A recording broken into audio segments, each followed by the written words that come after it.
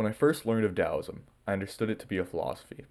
When I learned of Taoist religious practices, I understood Taoism to refer to either the philosophy or the religion. When I learned of the new perspective, of Taoism as a complex religion, I was unsure how to understand Taoism. And I doubt that I've been the only one to question Taoism's place. For decades, Taoism in the West has been interpreted to be twofold, constituted of a philosophical form and a religious form. But recently, this understanding has come under fire, as modern academics suggest that no such line can be drawn. As it stands, Taoism is divided, as scholars talk past, criticize, and ignore each other in a debate with the future of the study of Taoism on the line.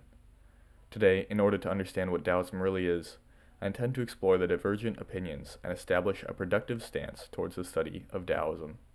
This may be a long video, so I've left some timestamps in the description below, as well as a list of sources I used in the creation of this video.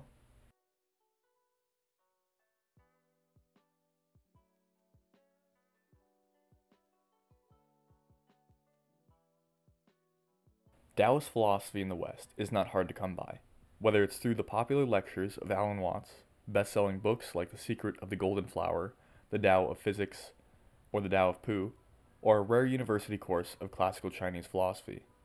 Taoism, in this sense, is typically introduced as an ancient Chinese wisdom.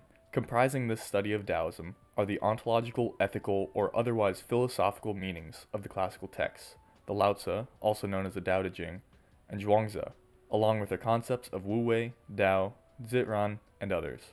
Oftentimes, these analyses are understood in light of the modern Western predicament, and offer a form of philosophical therapy, hence the mentioning of these ideas in the occasional self-help book. And for many, the positive effects of the introduction of Taoist philosophy into their lives cannot be overstated, as it offers an alternative perspective that is quite distinct from that of most today. While the Lao Tzu and Zhuangzi comprise much of this Taoist philosophy, it must be understood that the Lao Tzu and Zhuangzi that are available to us today are not the totality of Taoism, if for no other reason than the undeniable fact that these texts were not directly handed to us and explained to us by their original authors. The books have been added to, edited, taught, studied, commented on, and translated before reaching us today. With an understanding that Lao Tzu and Zhuangzi do not comprise all that is Taoism, the vision of study expands. Just as it did in the history of the Western study of Taoism, James Liege had translated these two classics. Future scholars, following the reprinting of the Taoist canon, studied the organized communities of Taoists. However, in response to this, there was the establishment of a rigid distinction between two types of Taoism, philosophical and religious.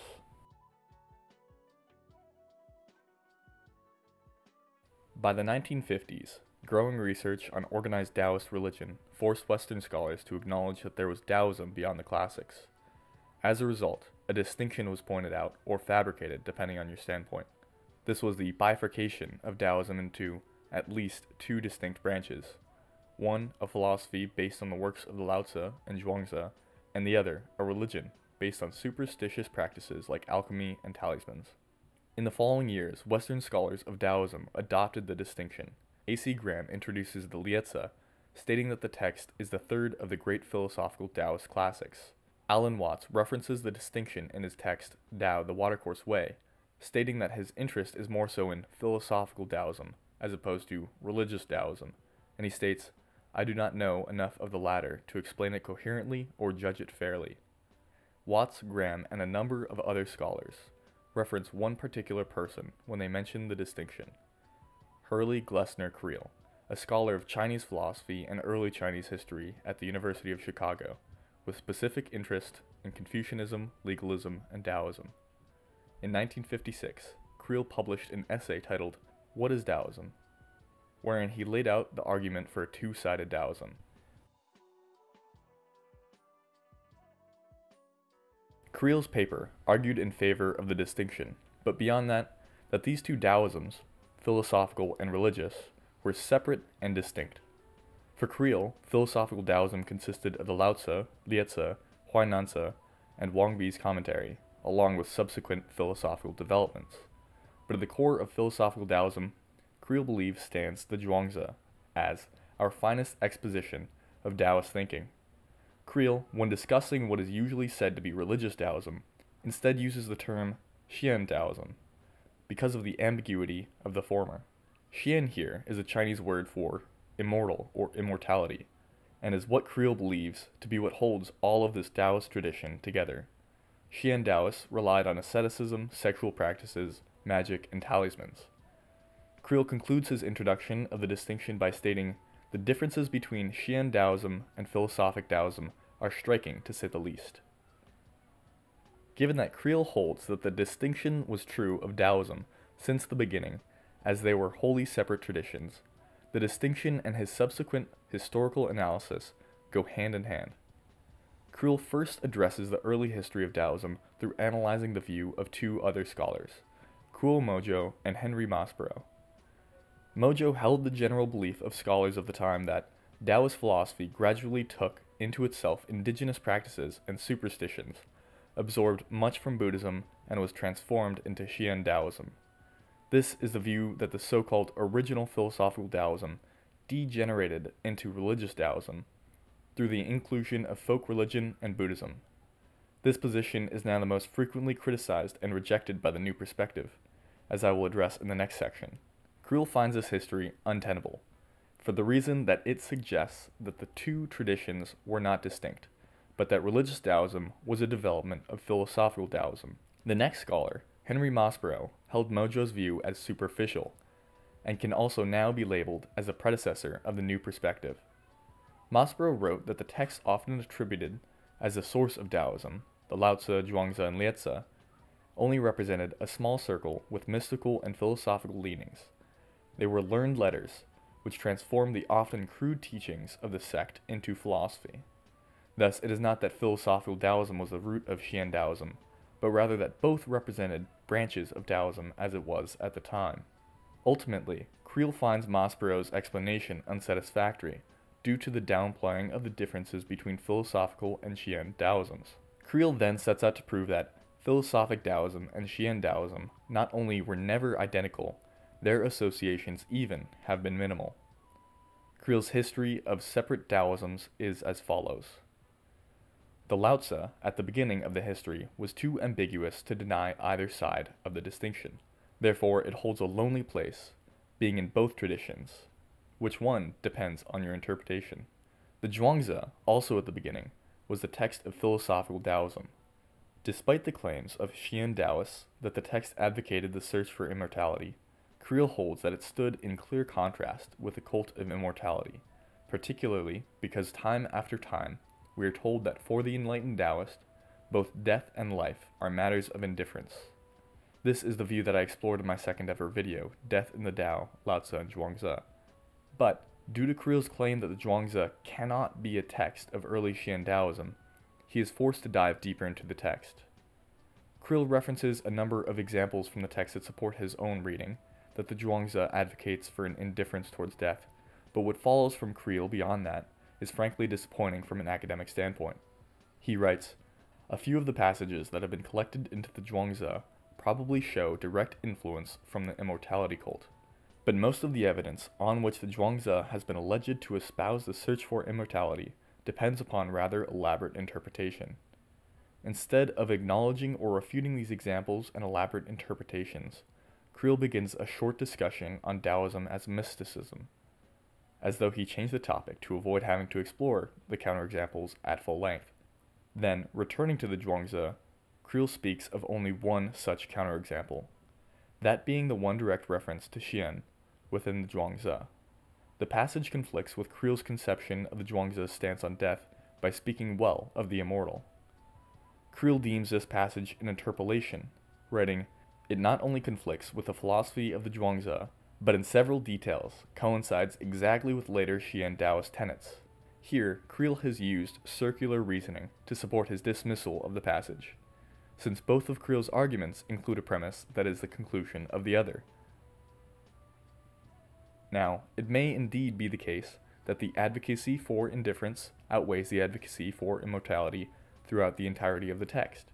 However, this is not the same as saying that the singular philosophy of the Zhuangzi is an indifference towards death. In his analysis of the Zhuangzi, Creel has failed to provide a valid argument for his dismissal of the one counterexample he acknowledged, while ignoring the rest with the goal of concretely classifying it as a text of philosophical Taoism and not Xian Taoism. Thus, while Creel should like to see the Zhuangzi as only a text of philosophical Taoism, Creel's analysis of the Zhuangzi cannot be taken as definitive of the text as a whole, and the placement of the Zhuangzi as a solely philosophical text would require further analysis. Roughly around 300 BCE, both philosophical Taoism and Xian Taoism, which Creel describes at this point was but only a cult of immortality, developed near to each other, but distinctly. The roots of the cult of immortality are to be found in the work of shamans and magicians. Citing the historical records, Creel describes Su Yan, a philosopher of the naturalist school, as one such magician. In the 3rd century, philosophical Taoism and the cult of immortality lacked association. The 2nd century BCE text, the Huainanzi, would speak on Taoism with no mention to immortality, strictly as a philosophy. And the historian Sima Qian, in his history, wrote on both Taoism and immortality, but not together. Not mentioned by Creel, but relevant here. The Shiji suggests that only later on did Taoism take a primarily religious form. From Emperor Qing's reign on, though Taoism continued to flourish as a semi-religious cult among the people, it dropped out of sight in discussions of the philosophy of rule. And it is clear that by the time of the 1st century CE text, the Lunheng, the label of Taoism, was inextricably linked to immortality. Creel's explanation for this is that the cult of immortality, with its alchemy, magic, and sexual techniques, was looked down upon. Thus, in order to change their popular view, the immortality cult needed the shelter of a respected philosophy. In taking advantage of the ambiguity of the Lao Tzu, they found shelter under the name of the well-respected Taoism. Thus, Xian Taoism was created. Creel acknowledges the Liezi as the 3rd and last of the major philosophical Taoist texts. The text is made into the form it is known as today, sometime between the former Han dynasty and Zhang Zhan's commentary. The well-known Confucius is referenced throughout the Liezi and almost always spoken fondly of. This leads Creel to assert that, by the time the Liezi was written, philosophical Taoism no longer found its rival in Confucianism, but instead in Xian Taoism. His primary example being found in the Liezi's Yang Chu chapter, a chapter that is likely to include the works of an unknown hedonist author. According to Creel, from the Zhuangzi, Xian Taoists held Yang Shen to be advocacy for immortality. This story from the Liezi, I believe, undeniably rejects such a view of Yang Shen in saying, Yanzi asked Quan Chung about tending life. Quan Chung answered, "It is simply living without restraint. Do not suppress, do not restrict. All these restrictions are oppressive masters. If you can rid yourself of these oppressive masters and wait serenely for death, whether you last a day, a month, a year, or 10 years, it will be what I call tending life." Now, if you would like to know further about the ideas within the Liezi, feel free to check out the video I made on it. Creel holds that Ge Hong represented Xian Taoism during his time. Hong, with his primary interest in immortality, criticized the Tao Te Ching for being too vague, and the Zhuangzi for reasons far harsher, saying that the text says that life and death are just the same, brands the effort to preserve life as laborious servitude, and praises death as a rest. This doctrine is separated by millions of miles from that of spirits and immortals. Finally, 2 of the earliest and most well-known commentaries on the Lao Tzu display the 2 distinct types of Taoism, philosophical in Wang Bi's commentary, and Xian Taoism in the He Xinggong commentary. Creel goes on to say that the representatives of the 2 opposing Taoisms can be found at any subsequent period, suggesting that one such representative of philosophical Taoism is Chan and later Zen philosophy. And Creel clearly holds himself to be the continuation of the philosophical Taoist tradition. Creel concluded his paper with a criticism of religious Taoism, saying that there is one element that we might expect to find which is completely absent from Xian Taoism. That is the central insight of philosophical Taoism. If it has not already become apparent, Creel has a clear bias towards the study of his philosophical Taoism, and appears to want to distance that study from religious Taoism. This is common amongst those who uphold the distinction. It is not rare to see comments on the distinction such as, "One's a philosophy, the other is pseudoscience. Thus, for many, the distinction separates the pure ideas of the Laozi and Zhuangzi from the superstition and magic of the Xian Taoists. Of course, it is not so simple as to say that only philosophers hold the distinction. A scholar of religion at UC Boulder, Terry K. Kleeman, in a New York Times piece titled Reconstructing Taoism's Transformation in China, reified this distinction. Thus far, I have not mentioned another common reference for the distinction, and that is the two Chinese characters, Daojia and Daojiao. In a recent video, the wonderful YouTuber George Thompson and his teacher mentioned this distinction and their pronunciation, and many claim that the two words are proof of the existence of the distinction within the Chinese study of Taoism for centuries. In Chinese language, when we say Taoism, if you think of philosophy, we say Daojia, Daojia. And if it's religion, we say Daojiao, Daojiao. So Daojiao is more really religious, while Daojia can be philosophy and religion. Okay. Yeah. Throughout the course of the 20th century, the distinction articulated above between philosophical Taoism and religious Taoism declined in popularity in favor of a new perspective.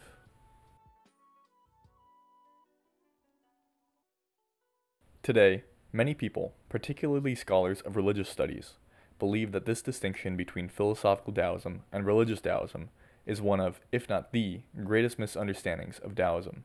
Russell Kirkland articulates the critique of the distinction by the new perspective, saying that such artificial bifurcations do not do real justice to the facts and serve little heuristic purpose. Kirkland, Livia, Kohn, and others hold that Creel's reductionist view of Taoism as two entirely separate traditions does not accurately reflect the more complex reality. Instead, Taoism is better understood as a hybrid religious tradition with diverse and continually evolving doctrines and institutional forms.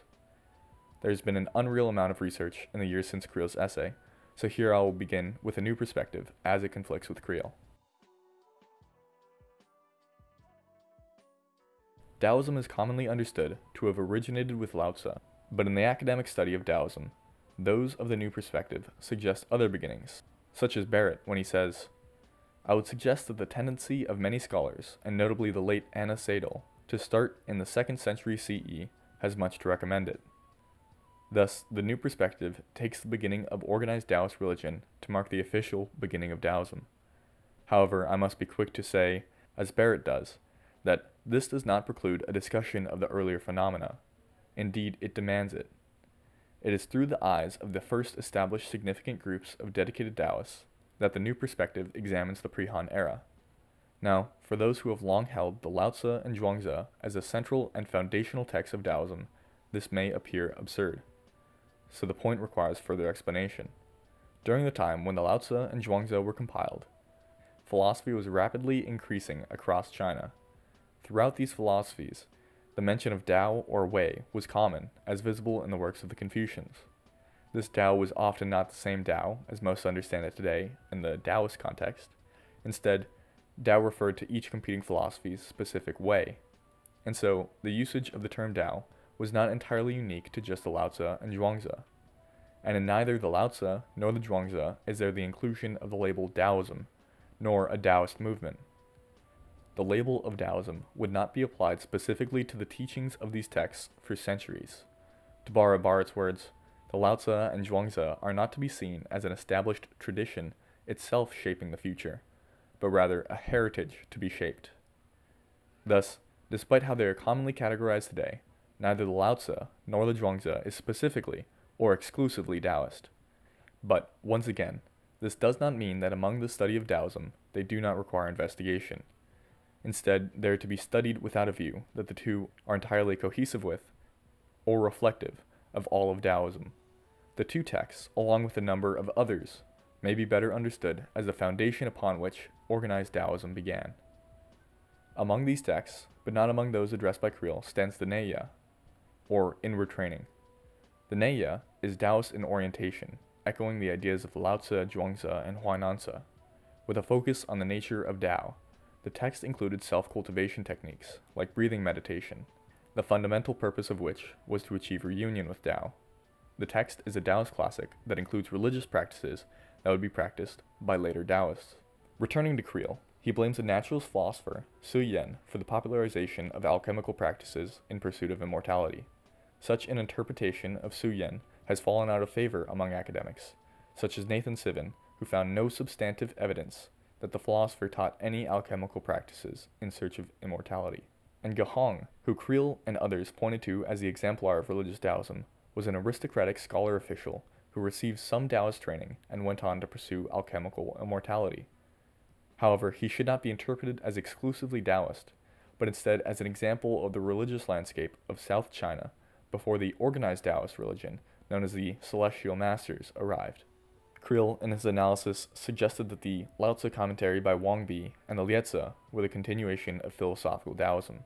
Here I may refer to my video on Wang Bi's commentary, where I said, Wang Bi was the second of the Xuan Shui philosophers.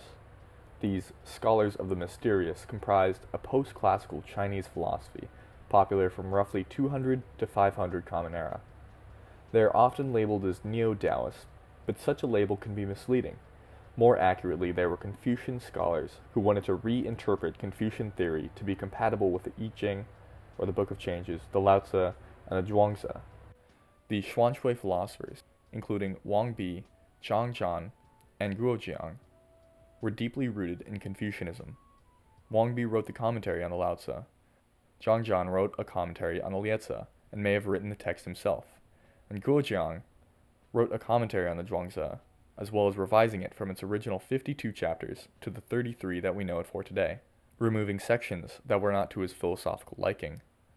Creel would place all three of these philosophers within his philosophical Taoism tradition, but their work may be better understood as Confucian reconstruction of the Lao Zhuang texts. In the prior section, I mentioned how Creel and others point to the Chinese words Jiao Jia and Dao Jiao to reinforce the credibility of the philosophy-religion distinction. To refute this, I'll refer to Robson.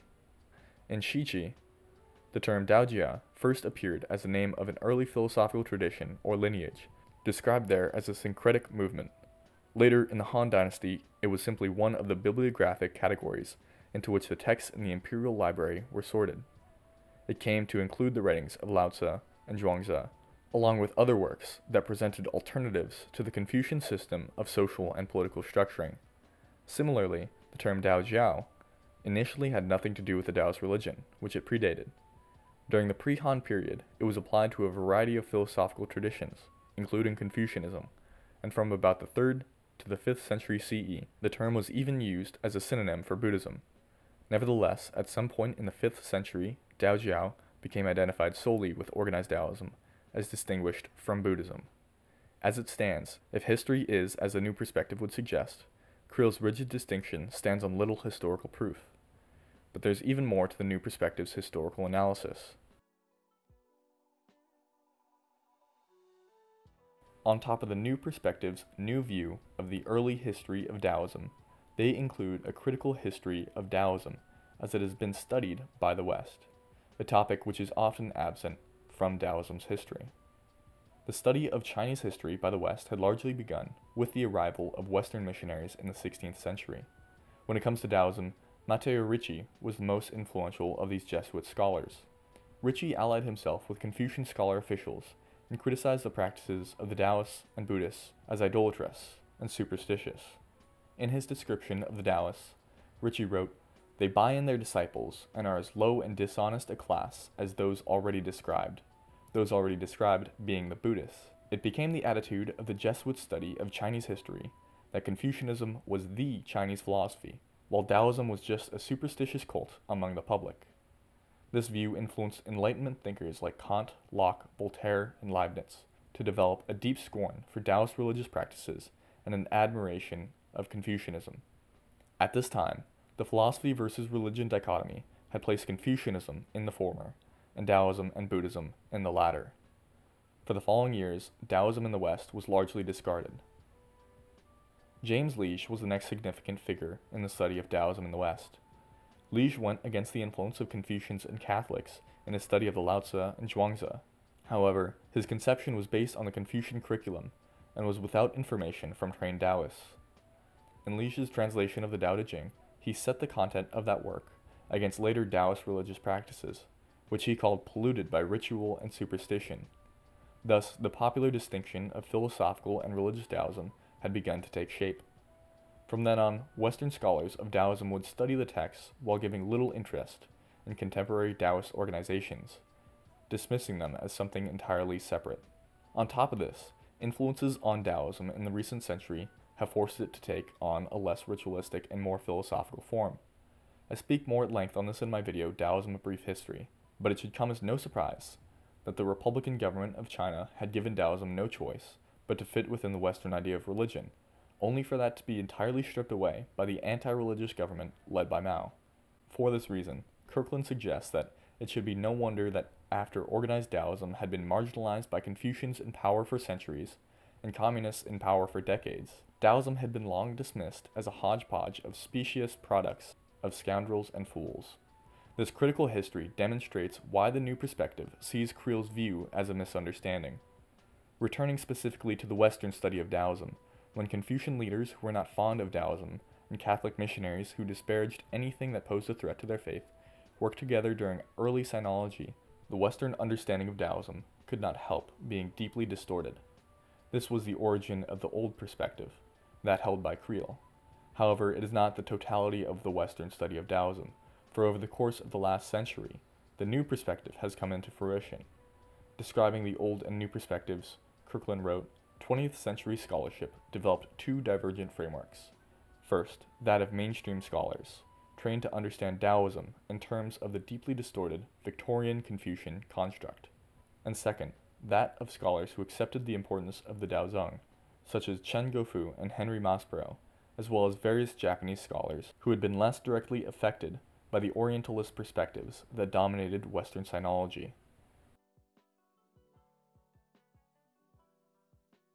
The Daozong is the Taoist canon, a compilation of significant Taoist texts, including original classics, commentaries, rituals, lineages, biographies, and more. There have only been a handful of these original canons, with the first possibly compiled around the year 400 Common Era, and the last in the year 1445 during the Ming Dynasty. This Ming edition has been largely kept locked away in temple libraries, that is, until the photolithographic reproduction of them was published by the commercial press in Shanghai in 1926. While this flew under the radar of Western scholars, not all were blind to the text's importance. It was Henry Maspero, who Creel had chastised, that would dive into this reprint of the canon and essentially begin the new perspective study of Taoism. Years later, Christopher Schipper would complete the study of the canon, and by then, the new perspective would take off. Not only is there now extensive research on the tradition of organized Taoism, but research on the contemporary forms of Taoism, particularly two forms, which are to be found each in northern and southern China. Looking back at the history of Taoism study in the West, the new perspective demands that we must, first, recognize the Chineseness of Taoism. Second, privilege the factual data of Taoism itself in social, historical, and textual terms. And third, acknowledge the importance of the living forms of Taoism that survive among Chinese communities today. This perspective clearly conflicts with the aforementioned perspective. With the still massively popular old perspective and growing new perspective diametrically opposed, the study of Taoism as we know it is deeply divided.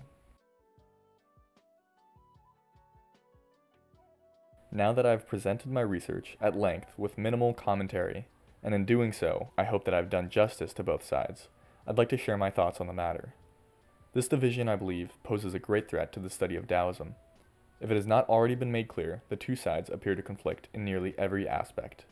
At times, there has been claimed a dialogue between the two sides. However, this is rarely the case. Instead, each side lambasts the other with criticism and sticks alongside the scholars that hold their opinion. Thus, most scholars of Taoism strongly hold to their own side, forcing newcomers to the study to pick a side. Or, when newcomers aren't aware of the distinction already, they may unknowingly adopt the position they are first introduced to. There's a story I had heard about a university class which was specifically offered on Taoism. On the very first day of class, the room was packed to the brim. The same day, in introducing Taoism, the professor charged adamantly that Taoism is not some go-with-the-flow, ride-the-waves hippie philosophy. It's a religion. Then, a couple days later, when the next class rolled around, only 3 students remained. Along these same lines, The new perspective has held the popular understanding of Taoism to be so misguided that it is akin to suggesting that Plato and Aristotle were the founders of Christianity. For those within the new perspective, it may appear that the distinction has been nullified, and Taoism no longer bifurcated. However, in their absolute rejection of the popular Western understanding of Taoism, I do not see the solution to the distinction, but rather the reinforcement of it. The new perspective holds Taoism to be a complex religion, distinguishing themselves from the old perspective, and thus, if one is to continue Creel's analysis, it would be easy to describe the new perspective as a study of Xian or religious Taoism, as opposed to Creel and Graham's study of philosophical Taoism. In fact, the new perspective puts so much distance between themselves and the old perspective that they see the two as entirely separate studies, as Kirkland had. The new perspective, in asserting their own religious understanding and rejecting the old philosophical understanding, appears to actually reify the distinction, the only difference between the old and new perspectives being that, in the old perspective, philosophy had been seen as true Taoism, while in the new perspective, now religion is seen as true Taoism. Thus, it is not only that each side rejects the understanding of the other, but that each side simply does not believe the other to be worthy of study. And this is why the division is so harmful to the overall study of Taoism. I believe that there exists the possibility for genuine unity within the study of Taoism. However, it will require the casting away of harsh prejudice and acknowledgement of value within the opposing study. First, it will require a broader understanding of what is contained under the umbrella term of Taoism. Borrowing from Livia Kohn, regardless of period and working definition, the study of Taoism so far can be described as having been approached from four major angles: philosophy, history and literature, ritual, and practices and techniques. It is crucial to understand that none of these are Taoism alone, but each a component. But beyond these four major approaches, there are two further determining factors in describing which Taoism someone is studying. The first of these two is the subject, whether it's a text, idea, or period of time. Examples would include Lao Tzu or lightning rituals. On top of the approach and the subject, one must acknowledge the lens through which they are studying, possibly a particular Taoist school or an opposing system of thought, like Confucianism. I must note that within any study, a lens exists, whether explicit or not. With this description of what constitutes a particular study of Taoism, I can now speak on its effects on the two perspectives. First, the new perspective can no longer ignore the popular understanding of Taoism in the West as a life philosophy. Robson, of the new perspective, has written on the popular Western Taoist texts, such as the Tao of Pu, that it would be easy to dismiss these, and many of his colleagues have. However, adding on to this, he states, these trends are not simply modern transformations of Taoism that arose out of nowhere. While I believe Robson's intention here was to point to the historical influences that have led to the misunderstanding of Taoism, I believe it also suggests something else. Taoism, like any other tradition, has changed and evolved over time. Certainly, the new perspective may know this of Taoism better than the old perspective. At each point in time, the religion survives so long as it is offering answers to the religious questions posed at the time. I believe it may be the innate selfish desire for one to answer the philosophical questions they are presented with in their own personal context. And at this specific point in time, for the modern West, the Lao Tzu and Zhuangzi have been seen as the most applicable to answer today's religious questions. This is why I spoke in one of the first sections on the positive influence that Taoism as a philosophy has had on countless people. This, I believe, is overlooked by a new perspective which is so intent on studying Taoism as it had answered the religious questions of the past, that they reject the value within studying Taoism for one's own sake, to answer today's religious questions. If this value can be recognized by the new perspective, then there opens the opportunity of the new perspective supplying centuries of Taoist ideas to influence the personal study of Taoism from the perspective of today. And there is room for the recognition of popular Western Taoism if one is to adopt the threefold placement articulated a minute ago. For the most part, the ideas of Creel and colleagues can be understood as a study of the philosophy of the Lao Tzu and Zhuangzi through the lens of the modern Westerner. With such an interpretation, it is clear that this study is only a small part of a vast greater religion, but a part nonetheless, no longer needed to be cast aside. The old perspective cannot ignore the wealth of information that has been supplied by the new perspective. To take the Lao Tzu and Zhuangzi as the only Taoist texts of significance is undoubtedly reductionist. The new perspective has done an outstanding job bringing to light the realities of all aspects of Taoism. Thus, what is required of the old perspective is the acknowledgement of the value of Taoism far beyond that which Creel has deemed philosophical Taoism. Now, I'm not saying that everyone has to dive into the study of Taoist rituals. In fact, I don't even mean to assert that you must shift your subject and lens of Taoist study. After all, a couple videos of mine are on the two classics from the modern perspective. But the old perspective must see that philosophy only comprises one of the four approaches to the study of Taoism, and the Lao Tzu and Zhuangzi as just two of the countless subjects of the study of Taoism. The study of the philosophy of Taoism can and must be continued, but beyond the reductionist view of Creel, instead as the study of the ancient texts, Lao Tzu and Zhuangzi, and their commentaries, as well as the analysis of later Taoist texts from the viewpoint of philosophy or comparative mysticism. Too often is the former well studied and the latter ignored. Kirkland, in describing the latter, says, "Further attention is due to the rich diversity of Taoist conceptions of the religious life. Virtually no one outside the immediate field today knows, for instance, that Tong Taoists wrote extensively about Tao nature, the true reality of all things, including ourselves. Nor do most realize that much of the Quanzhen thought actually parallels and interacted historically with the thought of Chan Buddhism, and with many elements of Neo-Confucian thought and practice. To explain that Taoist practice was often taught and practiced in terms of cultivating the heart-mind, or in terms of integrating our inherent nature with our destined lives, will correct and greatly expand the very narrow and misleading depictions of Taoist thought or Taoist practice that characterized most modern presentations. A greater range of information can only be seen as a success for the study of Taoist philosophy, and thus I believe that both sides can benefit greatly from the simple recognition of the value of the other. In doing so, they would not only benefit separately, but grow together. The study of Taoism has long been divided, but I believe that if its multifaceted value is acknowledged, the study of Taoism can become unified and greater than ever before. Now that's all I've got to talk about today. This is undoubtedly a complex topic that this video has not covered in its entirety, so if you have any thoughts, feel free to leave them below. If you enjoyed the video, leave a like, subscribe, and check out another video. And until next time.